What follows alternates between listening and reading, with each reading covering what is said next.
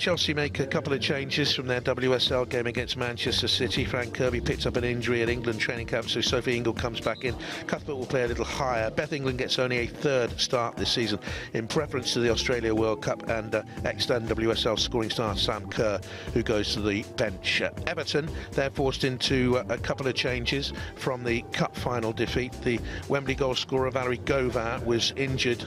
She injured a knee there. Simone McGill, the Northern Ireland striker, looks to add to her 2 goals this season. Lucy Graham, I thought she was their best player in the final, hurt her ankle in the game. Claire Emsey, who was ineligible last weekend, so she comes in, so talented. Gauvin came off the bench that day and scored. She's not here today. As the players take the knee in the constant battle by footballers around the world against racism. Almost ready to go. So here we go, WSL football back with us today after a couple of weeks break, and Chelsea will certainly put the pressure on the leaders, Arsenal, if they win, and Everton would go top, if only for a little while, if they can follow up that 2-1 victory against Chelsea in the Continental Cup a few weeks ago up at Everton. He's steady there. Megan Finnegan had an excellent FA Cup final. Call for the ball there from Sandy McKeever. And the goalkeeper is beaten, the hero of Wembley, beaten by G. The clearance came back so very, very quickly, and with a quarter of an hour gone, Chelsea take the lead. The way Ji So-Yun takes this opportunity is fantastic to watch. The composure, the skill, the finesse. But not good from Everton's point of view, Laura.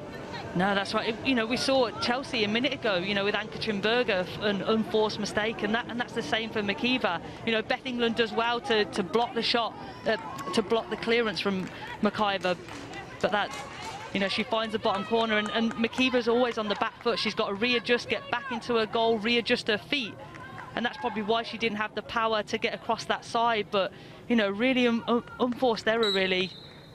Cuthbert. England has gone out wide, Harder's in the middle. And comfortable goalkeeping by Sandy McKeever.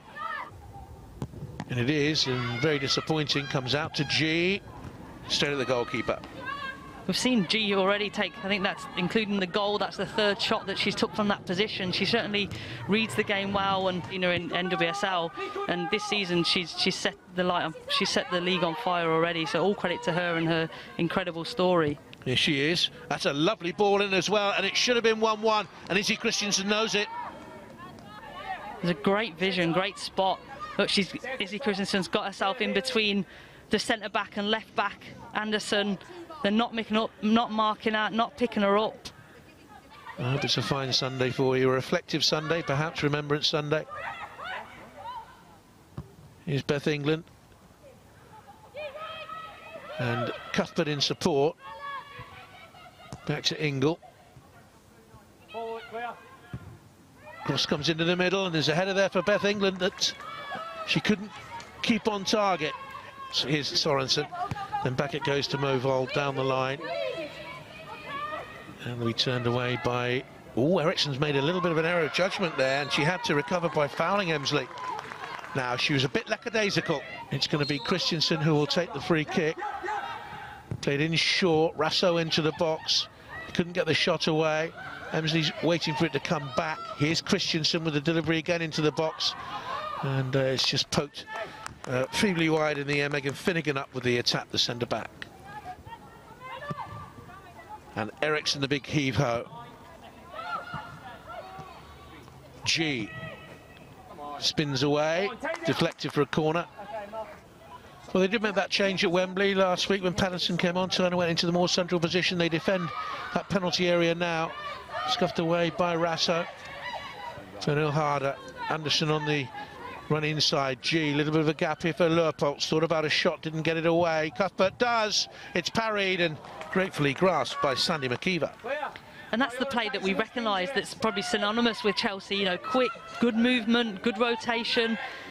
And we always see, Erin Cuthbert pops up in these positions and fires a shot. She scored against Tottenham on Tuesday night in the Continental Cup. Any half a chance, she gets a shot away. But that's her first chance that we've seen. Another opportunity here to get it into the box. Lurpox with the turn. The shot gets away. The shot creeps in. And Beth England makes it 2 for Chelsea. The referee, I think, was thinking about awarding a penalty. Momentarily let play go on. And Chelsea took advantage and lead 2-0. That's probably one of Beth England's harder chances in this game so far. But, look, you can see how happy she is with that, because it's a good finish with a non-preferred foot, a left foot. You can see Lurpox did so well to take the ball away from the defenders, and then Beth England does so well to back it up, back up the play. You're right, JP, it would have been a penalty, definite contact there. Egarola it was on Lurpox. Good use of the advantage then by Abigail Byrne, the referee. 2-0 Chelsea lead. And heartache turns into aching limbs, wearied limbs, sagging shoulders, despondency. Harder to take on Patterson, going against the youngster. England with the setup. Cuthbert, oh, good save off the bar, followed up by England, and Chelsea have a third. Poacher's goal this time. You can just see now the fluidity, the enjoyment, the freedom that Chelsea are playing with now, just making it look so easy. And all credit to Beth England, because it might have been easier for Emma Hayes to swap Beth England with Sam Kerr maybe on the 60-minute mark, but she stayed on the pitch, and exactly look at the confusion and havoc that she's causing. Ill fortune for Sandy McKeever, who'd made a decent save initially here to deny Cuthbert, because it was hit with power.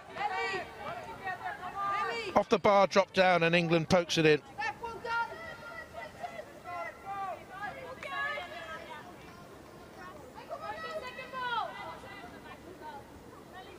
Tidy finish, scored when they beat Everton here in January of 2019 in the last meeting here in the WSL. They won that game 3-0. Here's G. And off goes Jonna Andersson. England in the middle now on a hat-trick. Oh. She'll score from harder chances than that. And look, it's not often that not recently does Beth England miss a chance like that and get up smiling, because she's already scored 2. She knows what a great opportunity that would have been, but all of a sudden you can see her confidence cranked up now. But again, I mentioned Anderson's delivery from those left wide areas, absolutely fantastic on a plate for Beth England, and that really should have been a hat-trick. Emma Hayes will be understanding of the smiling reaction if Chelsea go on to win the game. Look of a player that is focused and really driven. And there she is again.